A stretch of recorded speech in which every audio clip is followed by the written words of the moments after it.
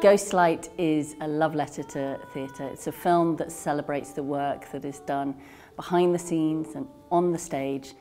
The extract I've done here today just talks about the Arabic language as opposed to the English language. It means to permit, but also to penalise. The extract I was performing today, I suppose talking to my father about how I intend to find his story and through that find him.